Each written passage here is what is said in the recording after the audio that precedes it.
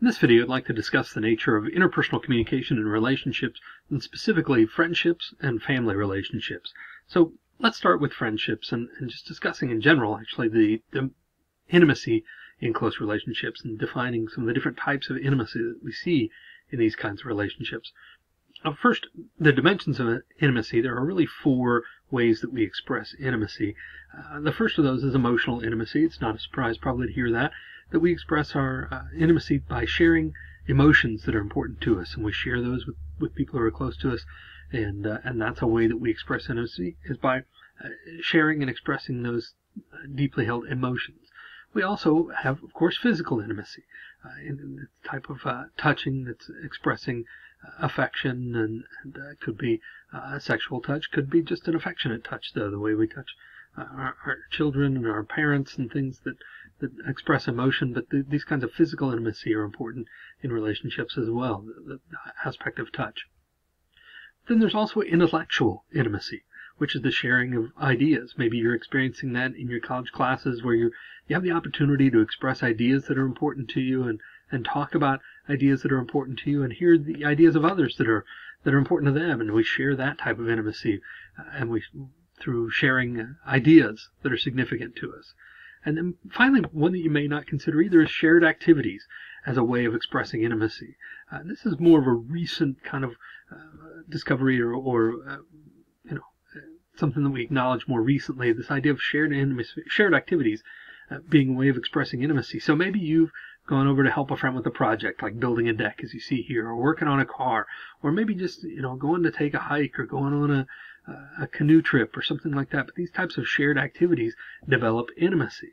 And sometimes the other factors here are involved in that as well, but these shared activities, just experiencing a shared activity, having that story to share. I still talk about times, with friends when I've gone to help them with a project, or they've come over to help me with a project, and we have stories that go along with that. That's a method of sharing intimacy and expressing intimacy as well, by engaging in those shared activities. Gender will impact how we express intimacy and how we experience intimacy. Certainly the preferences for that type of intimacy. Part of it has to do with socialization and the way we've been socialized as men and women, and male and female, and masculine and feminine, to kind of generally express intimacy. For example, men traditionally have been taught to, that intimacy really is reserved to those shared activities, and physical intimacy and things like that. Emotional intimacy is not something that's very masculine, not something we're supposed to pursue, for more masculine in nature, as opposed to femininity, where you see more emotional expression, certainly intellectual expression, different kinds of physical expression of intimacy as well. Maybe just an empathic touch and things like that. But so different people with gender identities will express intimacy in a particular way. Culture will also impact how we express intimacy, and what kind of are the acceptable and non-acceptable ways of expressing intimacy. You see in individualistic cultures, you see more emotional expression. Collectivistic cultures tend to be a little more reserved in their emotional expression. So things like that will happen when you factor in culture.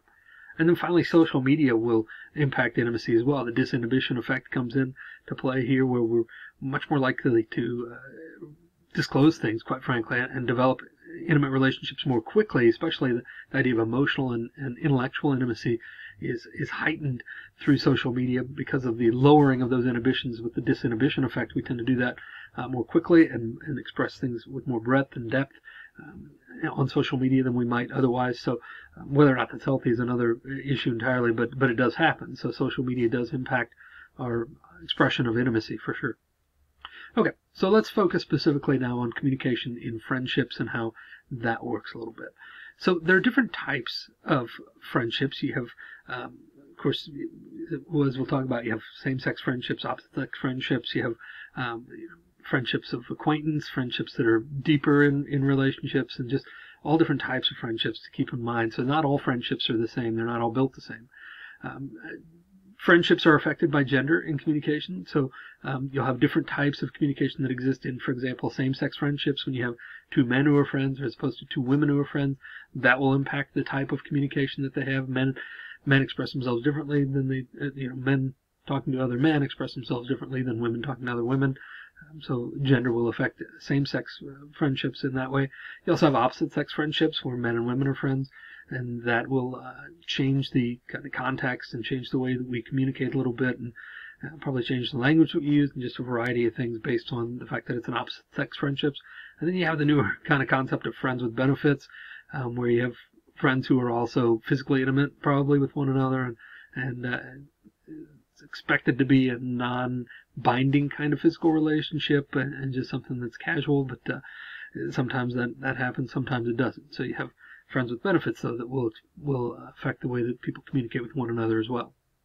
Friendship's certainly affected by social media. We're able to, again, whether or not this is good or not, we're able to connect with a lot more friends because of social media. We're able to maintain friendships with a lot more people. In the past, without social media, friendships kind of drift away more easily than they would with social media. Now you're kind of on there for life. If you're friends with somebody, you can stay friends with them forever. Now, that does spread you kind of thin. You don't have enough time to go around to really develop and maintain all these friendships at a really deep level, so that impacts that as well. But we do have social media that has impacted the idea of friendships as well. Friendship is also governed by rules. Friends have different rules, and some of them are implicit, some are explicit, but some of them are very basic. Like, friends are expected probably to be honest with one another, and friends are expected not to do things that would hurt another friend, and not intentionally, and not, to make every effort not to hurt that friend, and to not do anything hurtful there. But there may be some other types of specific rules, like maybe you have a rule that you don't date your friend's ex-boyfriend or girlfriend. You're not allowed to do that. Maybe you have a rule that I don't know, there are probably rules on touching and jokes that you might be able to make. Maybe some friends you're able to joke around about their weight, and other friends you're not.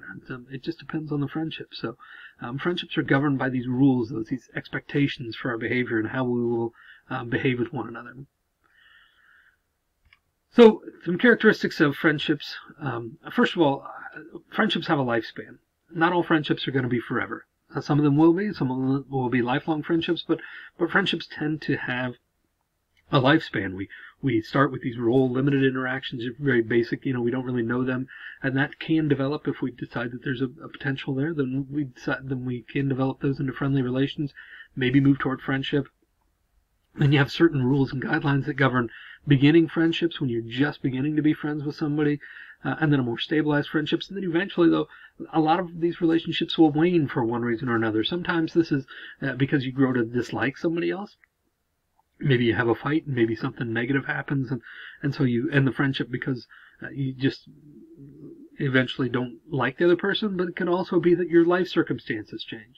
So when you're a young person, when you're in high school and college, you may have all these friends in this group of friends, and then eventually your friends start to get married and start to have kids, and their life circumstances change, and maybe they move away to a different town to pursue a career or whatever. Maybe you move away or whatever. So your life circumstances change, and also what you need from a friendship changes during that time, as we'll discuss here in a moment. But your life circumstances change, and your friends are likely to change with that. Your friendships are likely to need to adjust and change with that. So friendships will also vary at different stages of life. What we need, as I just mentioned a minute ago, what we need changes during these different stages of life. What we need in a childhood friendship may be proximity. We don't have the ability to travel. We don't really have the ability to go very far. So we're likely to be friends with people who are near us, who are like to live in our neighborhood and maybe go to our school. Adolescent friendships maybe develop more on common interests, maybe musical interests, or maybe hobby interests and things like that. But again, it's going to be based on proximity probably, because you're not able to really travel freely wherever you want.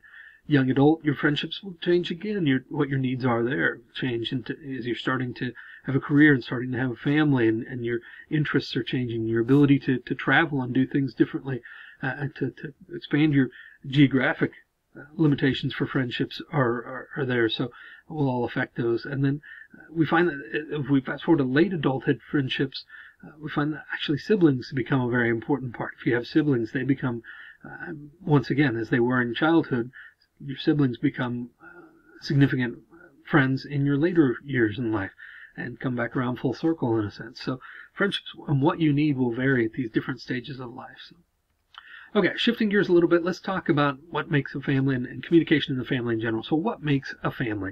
What do we use to define family? Well, first, there are genetic ties, of course. Sometimes you have the family that you're born into. You have a genetic tie with those people, and so that makes a family. Your family are the people that you share DNA with and that you share blood with. You also may have a family based on legal obligations. Maybe you've adopted a child or been adopted, or maybe through marriage. That would certainly be a legal obligation regarding the family. So there are different legal obligations that you may have as part of a family that may establish you as a family. But then also there are just role behaviors. People who are family sometimes are just family because we treat them like family. Maybe it's a very close friend who's come to live with you, or that you just, sometimes we define family as people who act like family and people who we treat as family. We call that role behaviors. So all kinds of things that can make a family. So these families arrange themselves in different types. We have our family of origin. That's the family we come from. That's our parents and our siblings. That's our family of origin. Then we have our family of procreation, which is the family that we create, which would be our spouse, our children, people like that would be our family of procreation.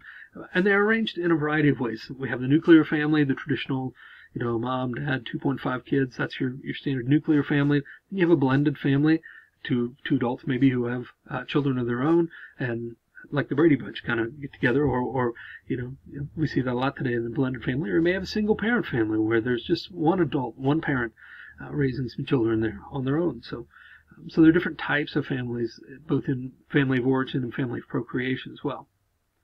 So as far as communication in the families, we create our family through communication. Family is really created through this communication.